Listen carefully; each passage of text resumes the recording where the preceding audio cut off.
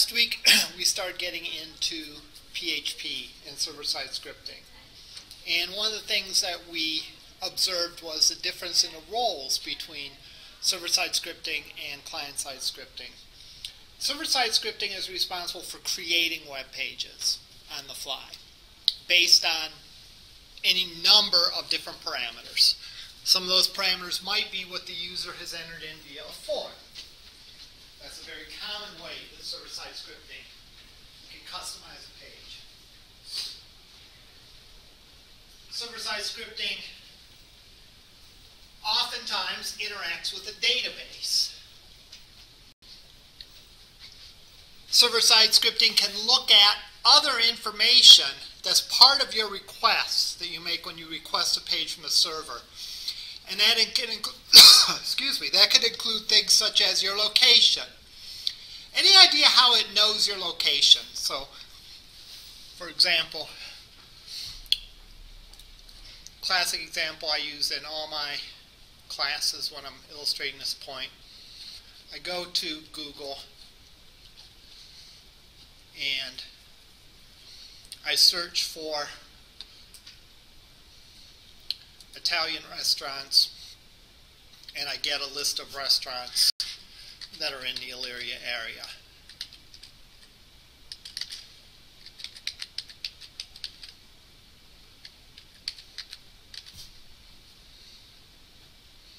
Alright, Detroit Road, West River Road, Broad Street,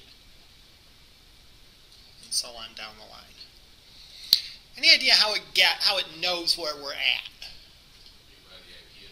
Knows by the IP address. And how does it get the IP address?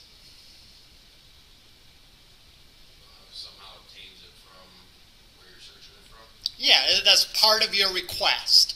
In other words, it needs to know what computer to send the answer to, right? So it needs to know your IP address. That's all part of the HTTP protocol and all that. And so therefore, you make a request. Included in your request is your IP address. Your IP address is not necessarily a foolproof method of determining your location, but it generally can give at least somewhat of an approximate location. All right, because typically IP addresses are given out to internet service providers, and so they know that this is through such and such internet service provider, so chances are that we're in Northeast Ohio. The point of all this is this server-side scripting runs on the server, and it is run as part of the process of creating a web page, as opposed to what we saw on client-side scripting, where the client-side scripting was run on a completed web page and was used for us to sort of tweak a completed web page. All right?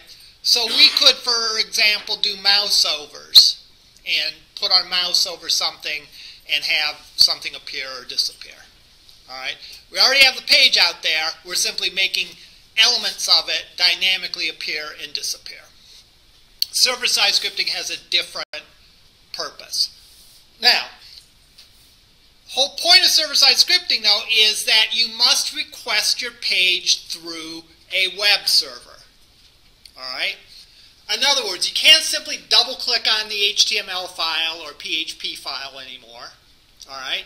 Because that's a recipe. For the recipe to come to life and actually make a completed web page, it has to be run through a server, and some processing needs to occur.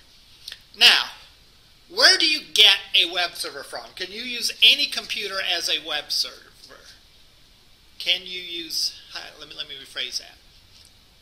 Let me first of all think of what I want to ask, and then I can rephrase it.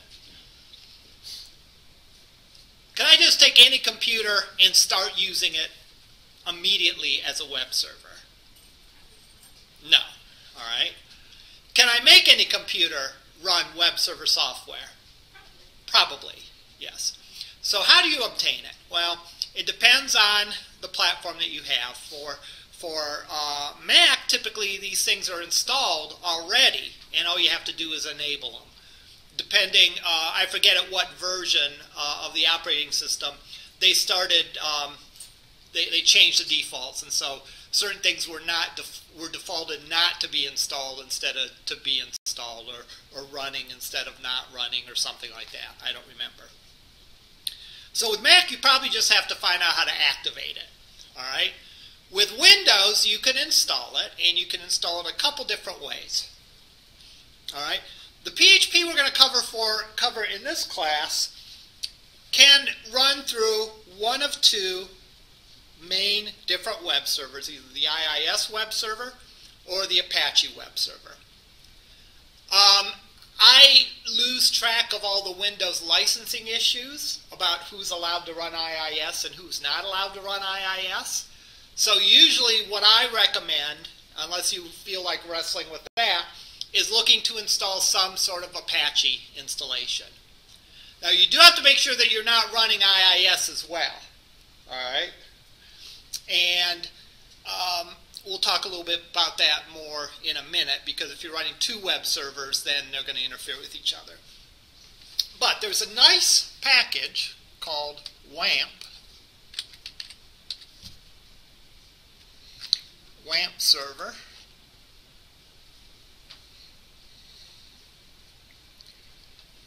Windows development environment allows you to create web applications with Apache, PHP, and MySQL.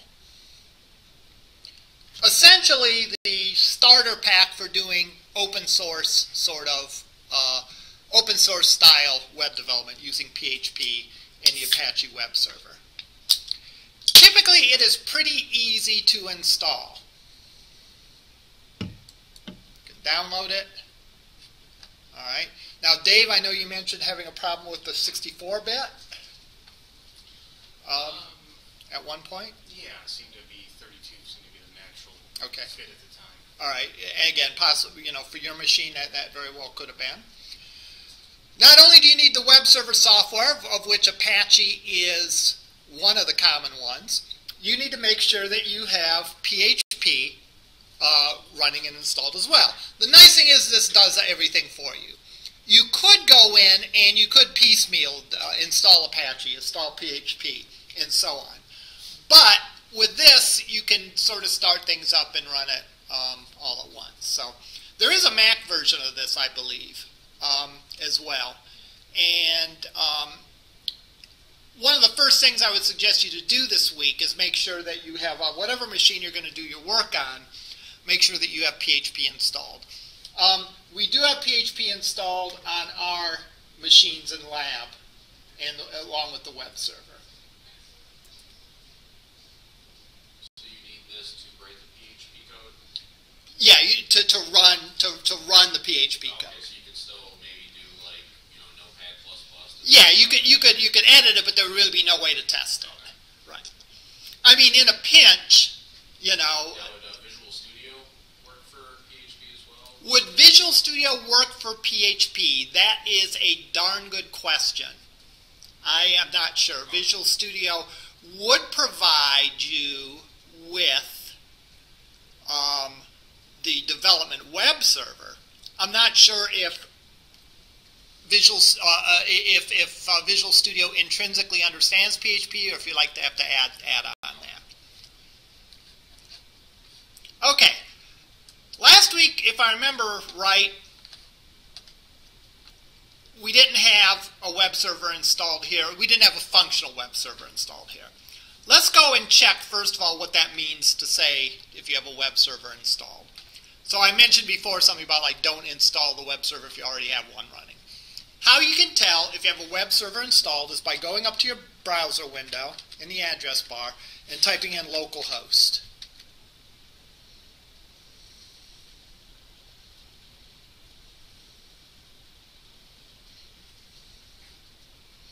All right. We get something like this, something that does not look like an error. All right. That means that we have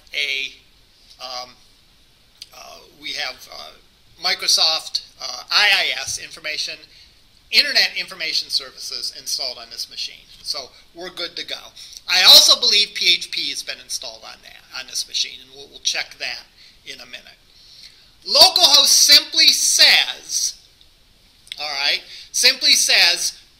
request the page on the web server for this machine, that this machine is running. All right? So when we're developing stuff, we're going to be essentially the client and the server together. We're going to be running it off of our own web server, and we'll be the client to it as well. All right. Now, with every web server, there is the root directory where the files belong.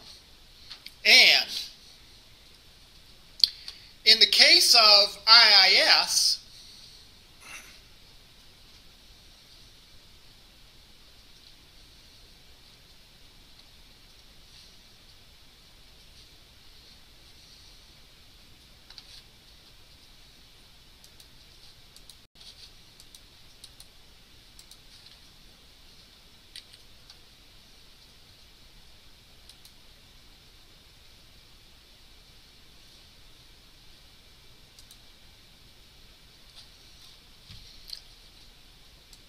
of IIS, by default, the files end up in CINetPub www root.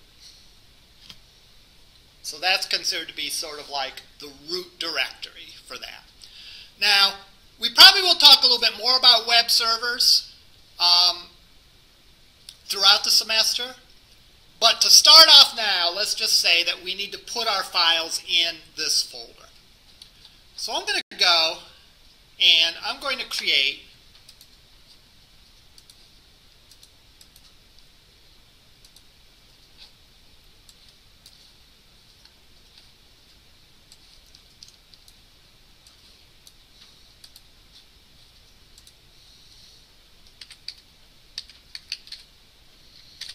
a page called monday.php.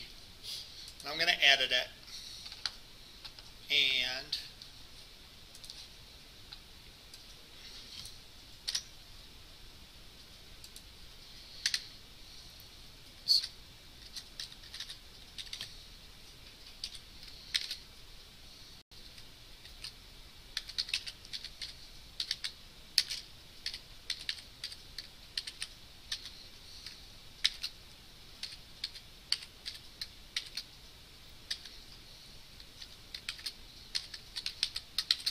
again, we talked about this a little bit last time.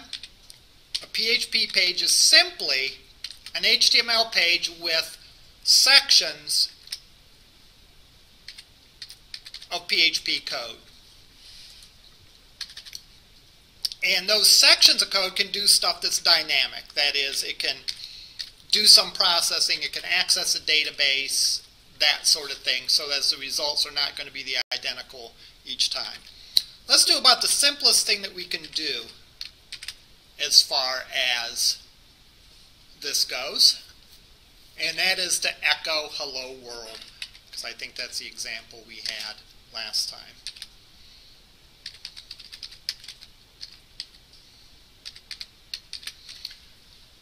All right. This indicates again that we're not in HTML land, that we're in PHP language. What an echo means is an echo says, all right, take this and send it to the client. Take this and send it to whoever requested this page. So as we mentioned before, we have a mix on this page of some of the stuff being in plain old HTML, all right, and some of the stuff being in PHP. I'm going to save it. Now, for me to run this,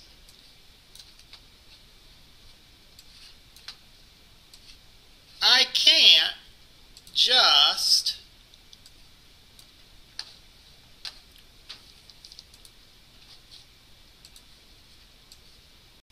open it up in the browser.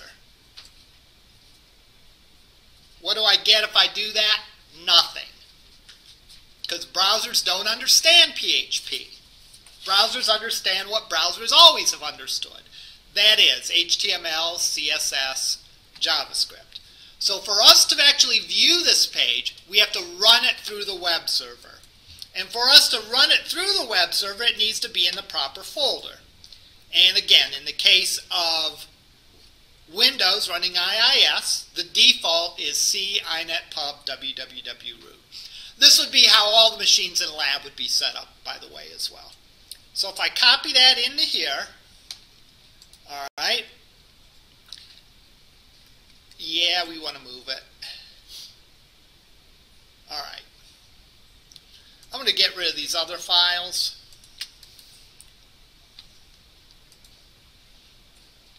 So now we have a file called monday.php, which is in our C inet pub www root folder. That is our web pages root folder. How do we request that from the server? What do we put in? Well, we put the name of our server in, first of all, which is what? Localhost. And then we put in the path from the root to that file. Now that file's already in the root, so we should just be able to type in localhost / monday.php.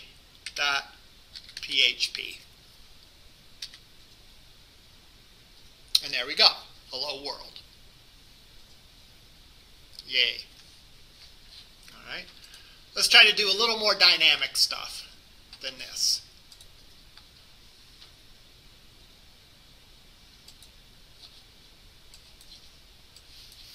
And let me go.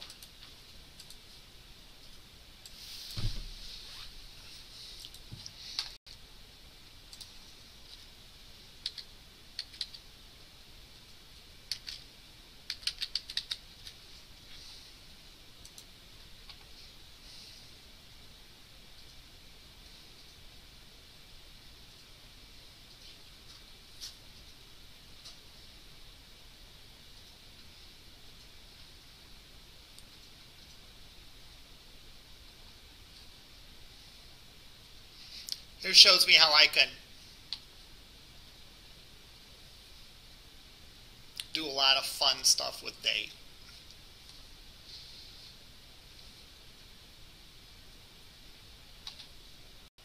I'm just going to copy this. Pop this in here.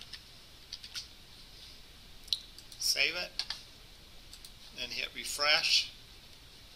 And it says Monday, 2nd of March, 2015, 9/22/56. Now, we can't tell from this example because remember that in our case, my machine sitting here is both the server and the client. But this is the date, current date and time on the web server. So if the web server was in the United Kingdom and we were testing this out here, we would see the date and time in the United Kingdom, not the date and time of the client. All right? Now, if I do a view source, what do I see? I don't see any PHP anymore, right? Why? Because the server did its processing and outputted any of the stuff from PHP to the browser. Anytime where you see echo is where the server is sending stuff to the client, to the entity that is making the request. All right? Questions about this? All right. Now, let's get into one of the classic uses of PHP, and that is using PHP to process a form. All right. So, let me create a simple little HTML form.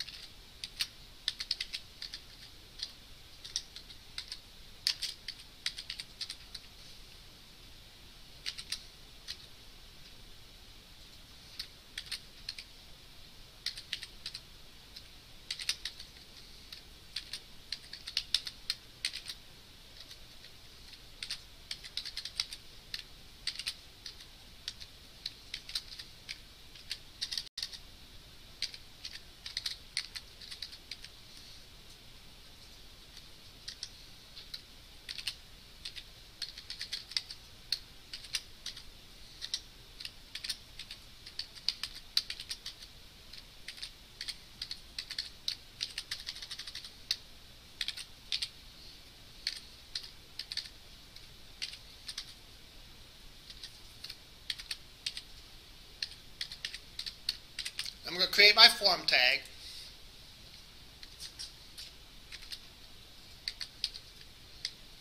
And I'm sick of doing centigrade to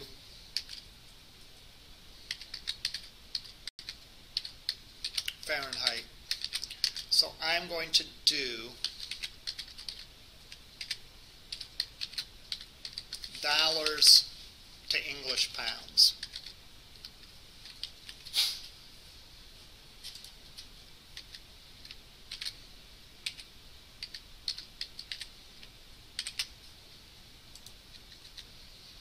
And forgive me for not making the world's loveliest form here.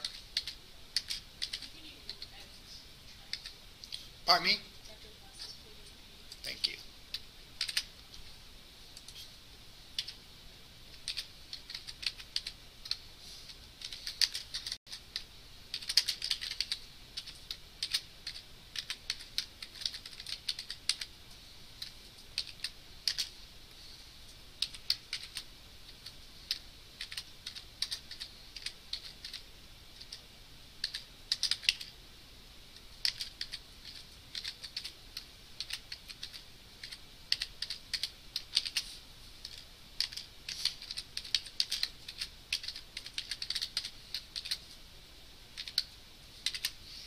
Alright, I'm going to go and I'm going to save this in my web server's root. Pardon me? Yes.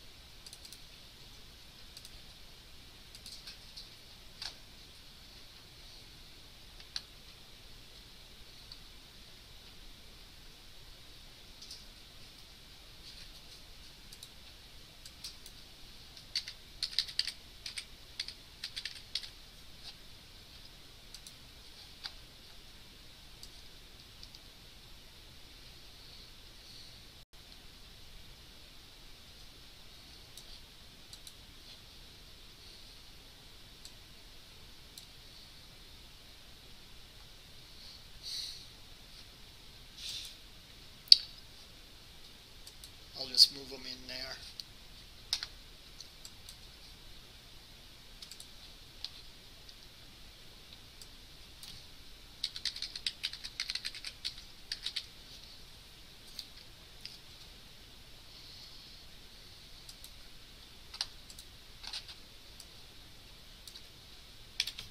All right.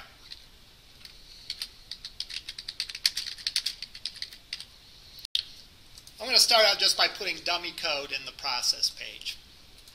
And let me go and move those files into their proper destination.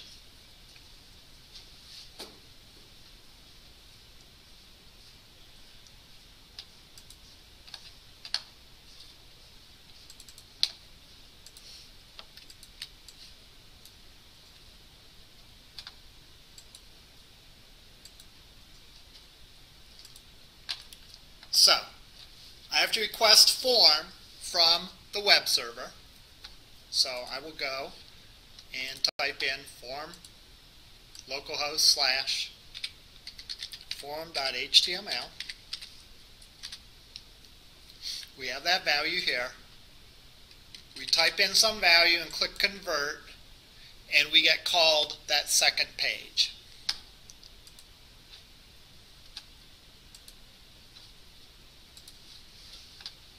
Alright.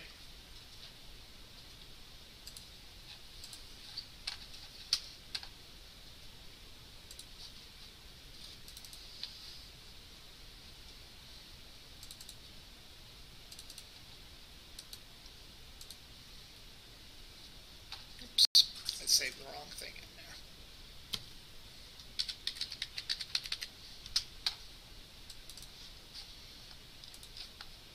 Alright, so now I put in the value, click convert, and it tells me it's processing it. How does it know to call that second page? It knows to call that second page because the action of the form is set to be process.php. The form itself can be a plain old HTML file, right? Because the form is not doing any processing. It's static.html. So we could just make that plain old HTML, which in fact we did. The action being process.php is the name of the file that we are going to call when we submit this form. All right? Get relates to the manner in which we're going to pass the data from the first page to the second page. Okay, so let's actually make this work. All right, let's look first of all and see convert dollars to pounds. $1 equals 0.65 British pounds sterling. Easy enough. All right. Now,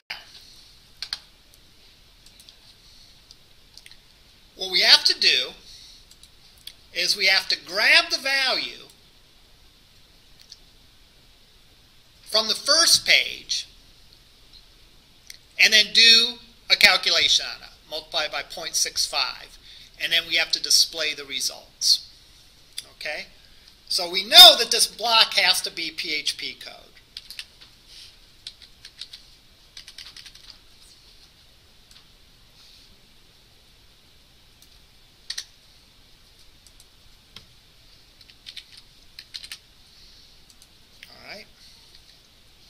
Now, PHP code. PHP, like JavaScript, is a weakly typed language, which means that you do not need to declare variables. You just start using them. And again, believe me, that is more of a curse than a blessing. You might think, oh, that's great, I could just start using. No, it's not a good thing. All right. Now, what I'm going to do is I'm going to grab the value from the form. Now, let's look at this closely. Notice the URL. Process.php, that's the name of our script, question mark, txt dollars equals 122. Where does it get the name txt dollars from?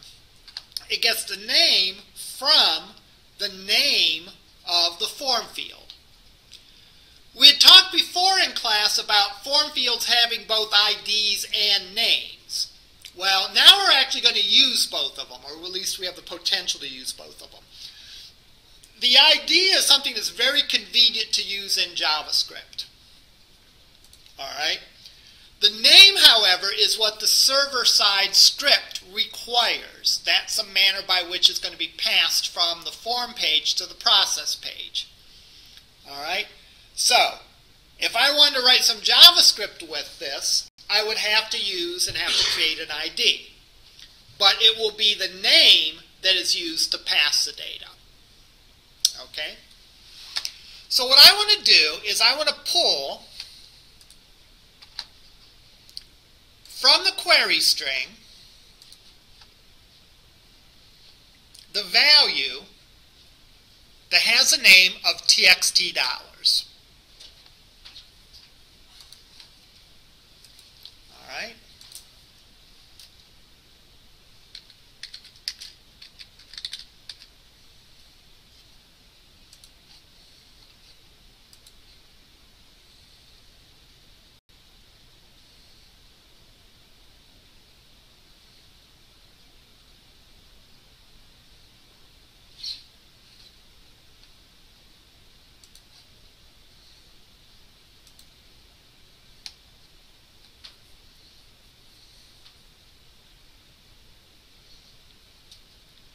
Well, this looks like what I want to use.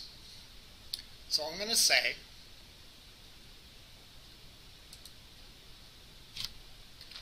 $, pardon the pun, dollars equals.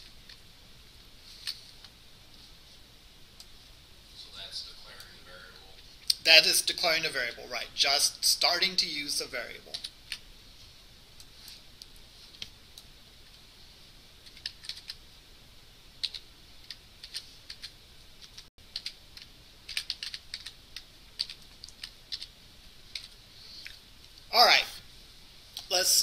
break this down.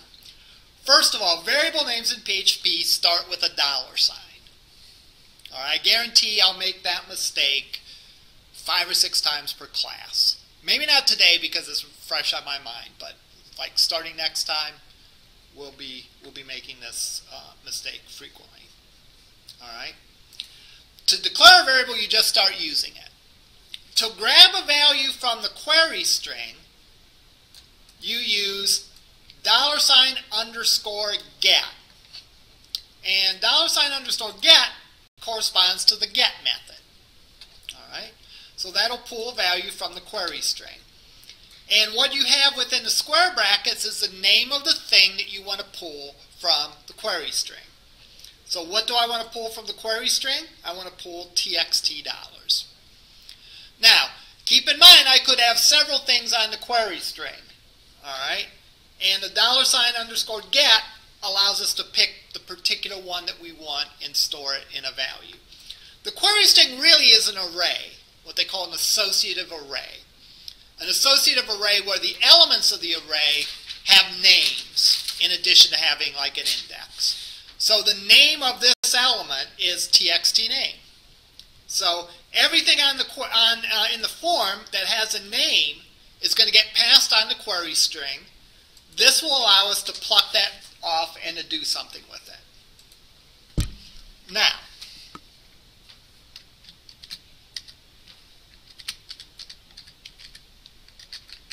pounds equals 0.65 times dollars.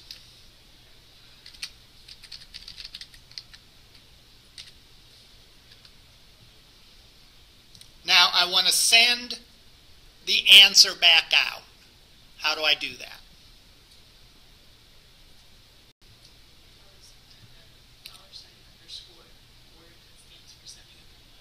Okay, we've sent data back to the browser already. Echo. Echo or print. So I can say echo $pounds. All right, let's save this. And if I type in $10, it should say 0. Ha. Now the txt name, does that have to match the same as the Yes, it does. text box? Okay. And the text box is what? txt dollars. Good eye on that.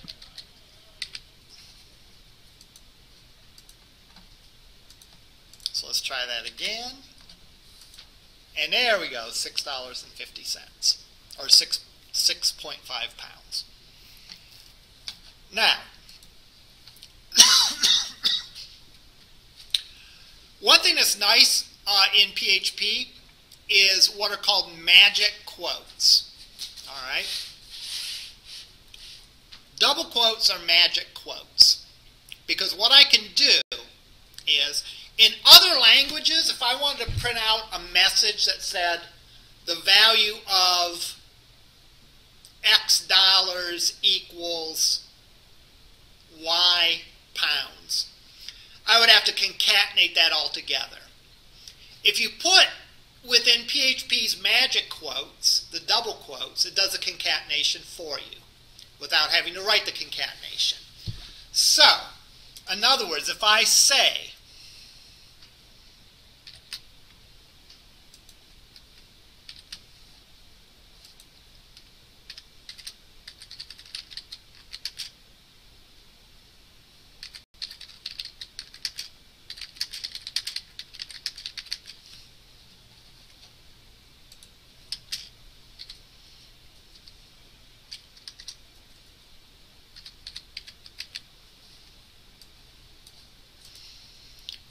echo, and then in double quotes, $dollars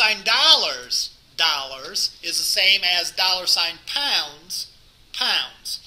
What PHP will do is it will plug in the value of the variable $dollars and $pounds right into that expression. So it's a pretty streamlined way to doing it as compared to other languages where you'd have to concatenate a bunch of strings together.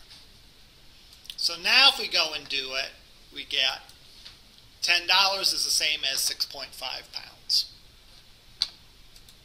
Now, single quotes are muggle quotes, I guess. They're not magical.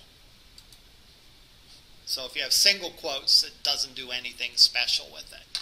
It's only the double quotes that does that.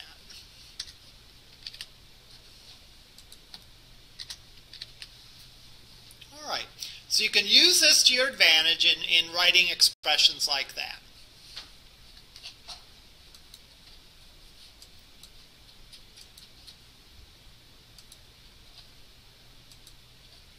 Now,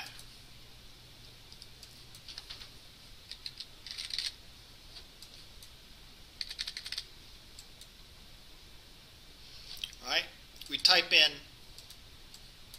some bogus value and it says 0 pounds. How do you suppose we can fix that? This is a case of PHP being a weakly typed language actually isn't so good. In other words, it looks at this and it says, I'm going to treat this like a number. And, well, what is SS? I don't know. We'll count it as a 0. I think it gets worse than that.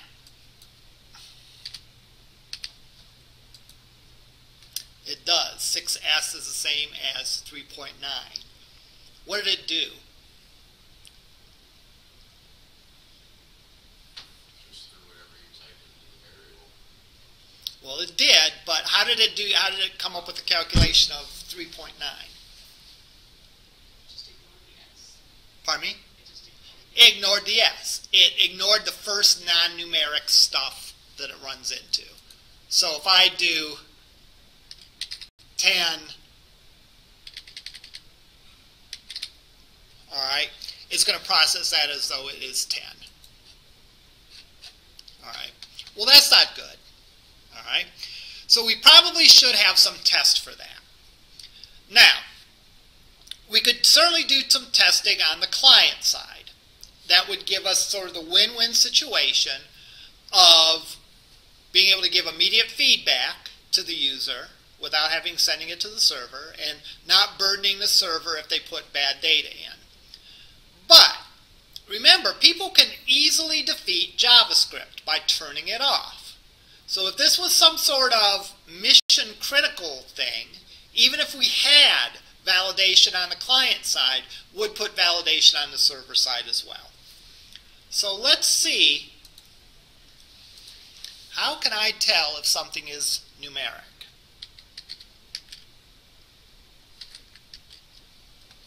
Oh, look there, PHP underscore is numeric.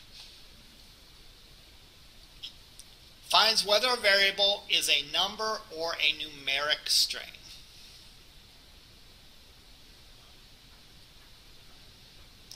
So what I could do is something like this. Here's one thing that's nice, is that although there's some quirks about PHP, like the magic quotes and variables starting with $signs, the syntax of most of your statements are going to be the same as in JavaScript. So an if statement, if you know what an if statement looks like in JavaScript, you know what an if statement looks like in PHP. Likewise, a for loop. The one other sort of quirkiness is when you get into global variables. We'll talk about that later on. But what I could do is I could do something like this. If it's numeric,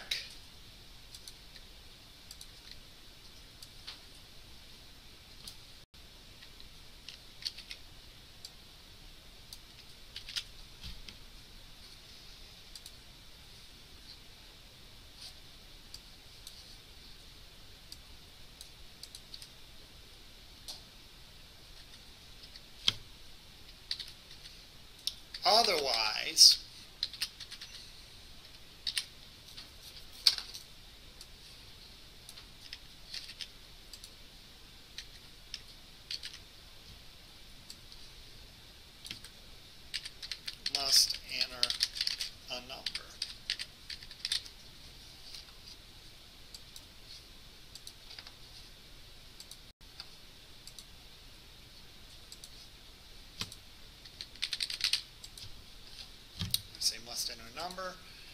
put in a number.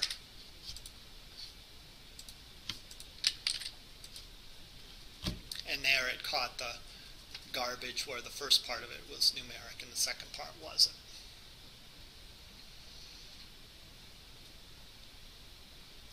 Okay, so to review, PHP code needs to run through the server. And if you have a form that submits to a PHP code, you have to request the HTML form for the server so that in turn the processing page will be requested through the server. Processing form data is a common use of PHP code. All right.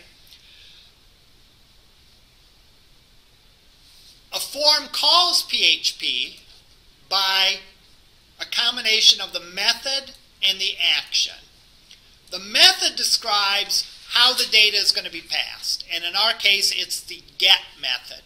I typically would use this, especially as we're starting out, we're testing, because that actually shows you what gets passed on the query string. The action is the name of the script that actually gets called. Once we call the script, then, we can grab the value from the query string in this manner, put it in a variable starting with a $. We can then do whatever sort of calculations or anything else we need to do. And when we're done, and we want to output something to the client, we are going to output using an echo or a print. Now notice, this is a PHP code. This is what runs on the server. If I look to see what gets delivered to the client by doing a view source here, I don't see any of that PHP code. I just see the end result of what the server has prepared and sent to the client.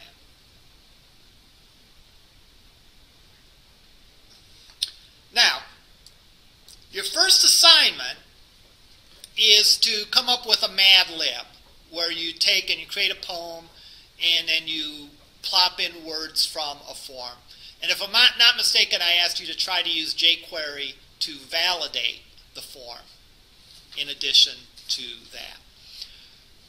What I would make sure is whatever machine you're going to be using, make sure that you have PHP up and running on it. And I can assist you with that.